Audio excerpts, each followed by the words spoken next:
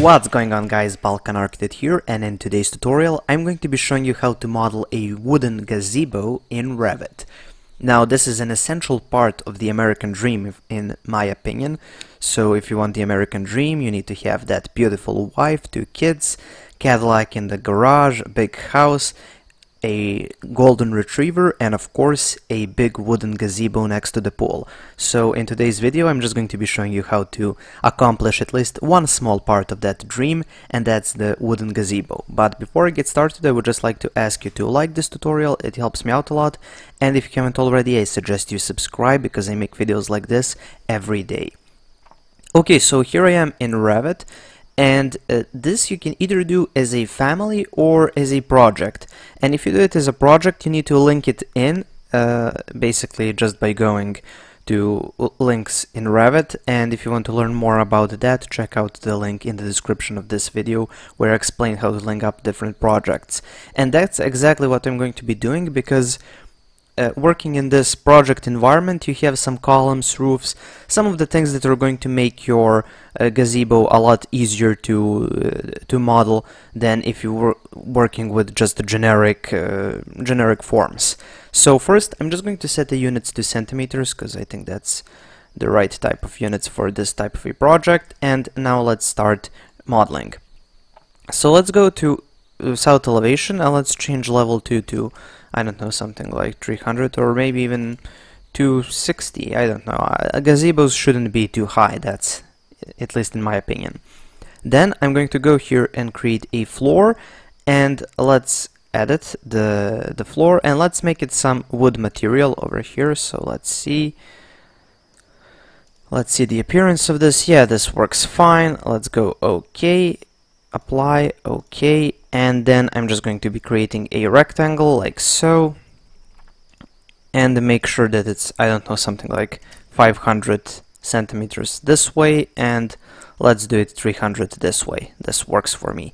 So it will be a rectangular gazebo. And now I'm just going to give it a height offset of -5 centimeters, and that's because I'm going to be doing another floor on top of this. So go edit type, or sorry, no, new floor, edit type, duplicate, and let's call this one the 40 millimeter.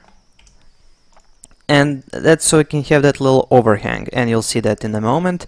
And let's just add some wood flooring material. So just apply, OK, OK, and now let's go here and give it an offset of something like 4 centimeters and do something that looks like this. And if we go here into edit type, you should change this to 4 centimeters. OK, apply, OK, and let's see if I go to south elevation. Okay, yeah, I have offset this -5. It should be -4. Yeah, and as you can see now, we have this little overhang, and it looks kind of nice to have that little floor overhanging over the actual foundation of the whole gazebo. Anyway, let's go back into level 1, and just to see where that foundation is, you should go here and turn this to wireframe, and then go into not VG, VR, view range, and change this to unlimited, and go apply, OK. Let's see, unlimited, yeah, and wireframe. Okay, and now you can see that little foundation. Now you need to add some columns, so let's go here to structure, columns, and let's go load family. Let's drop back a folder and go into metric, and let's go with structural columns, and let's go with wood, timber, and let's choose the smallest one and just go OK, and set the height to level 2, and just start. Oops, we've got a warning over here, cancel. Okay, and let's just place it over here like this, and then you can just type in AL for align and align it over here like this, and then you can go and you can just go copy, and let's copy it a couple of times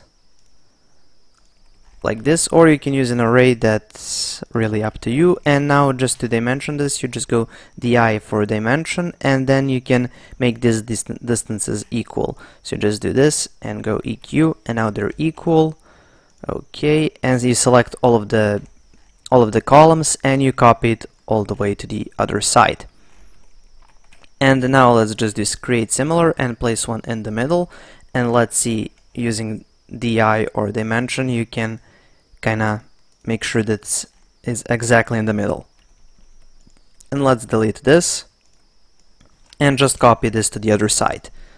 So we have our columns now, and if we go into 3D, this is what it looks like. Now I want to add some wooden framing across the top just to hold everything in place, and to do that you just go into level 2. This is what you see. Then you go here and just make sure that you're at fine for your detail level to be able to see these wood framing, and go into US metric. Let's search for structural framing. Here it is, wood, timber, and choose the same one, so the same dimension, and then you just go all the way around, placing your beams. And if we go into 3D, this is what we get.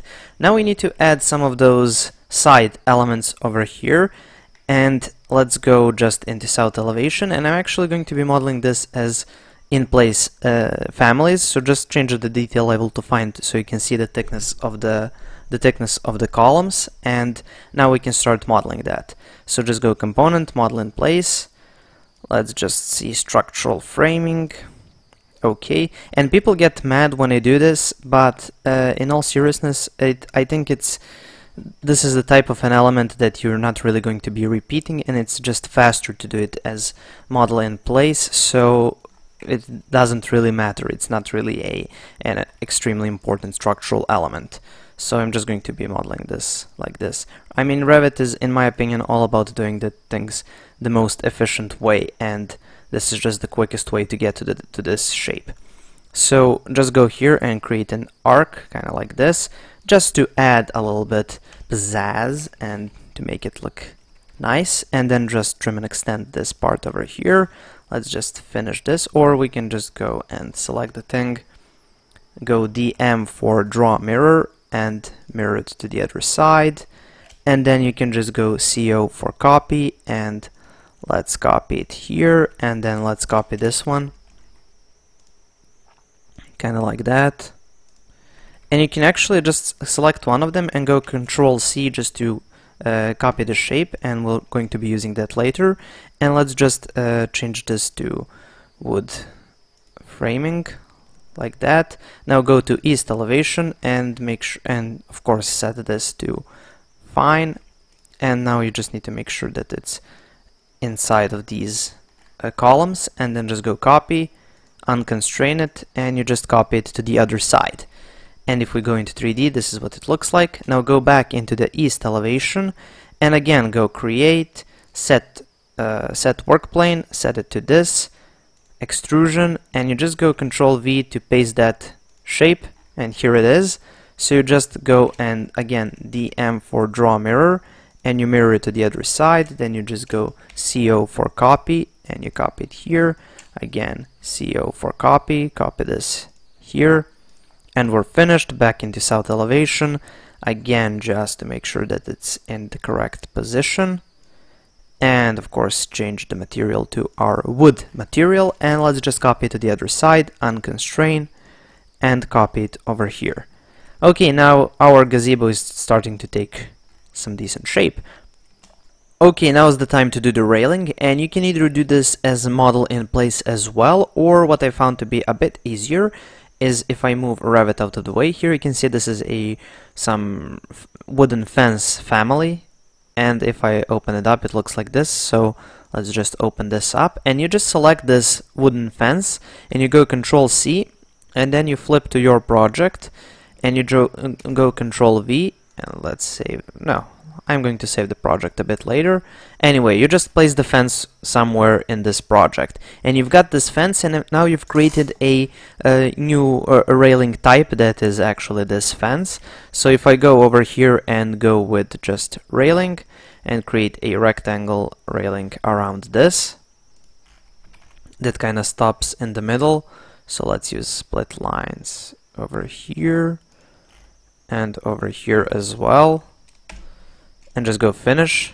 And if we go here and go fence, and go into 3D, this is what we get. But as you can see, this fence is way too high, so to make it lower, we can use a couple of methods, but the easiest one is to go just to edit type and just go here into edit, or sorry, not that one. You go into this first edit, and let's see here for the height, and you can just change it to, I don't know, something like 90 centimeters. So just go apply, OK, and now as you can see it's much lower, and as you can see over here it's kind of poking out these corner elements.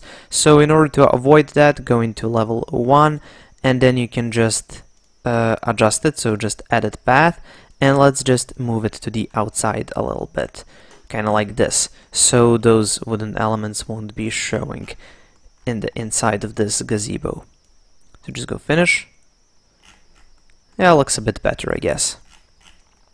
So there we go, we've got our little wooden fence, and now it's time to finish it off by placing a roof on top of everything. So just go to level 2, like this, go roof, and for this roof, first I'm just going to change this to generic 125 and go into edit type, and I'm just going to change this the structure, so on the outside it should be some shingle or something, let's see.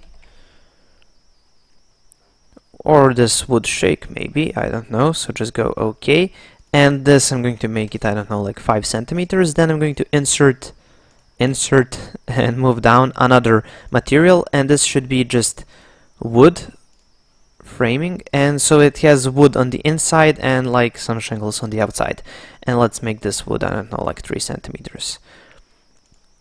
Go apply, OK, and let's just do the rectangle over this, and let's give it an offset of something like 40 centimeters so it stops the rain from coming in, and just go finish. And now you need to create a section over here just to see the actual position of the roof.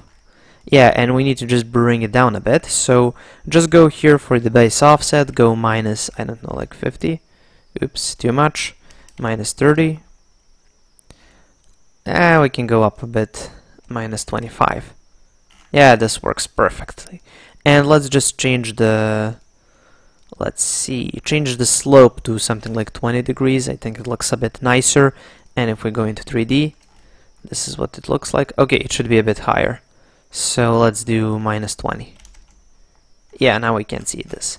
Okay, and let's just create a nice little rendering to see what we have done.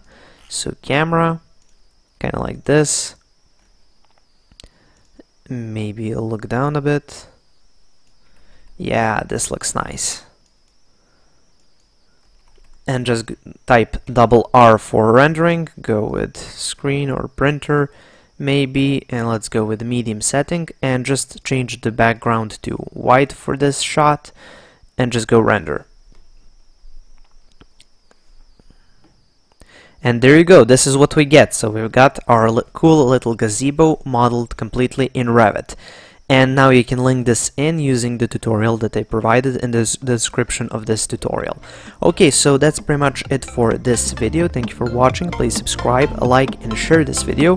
And if you have any questions, comments, or suggestions for future tutorials, please make sure to leave them in the comment section below. Thank you for watching and have a nice day.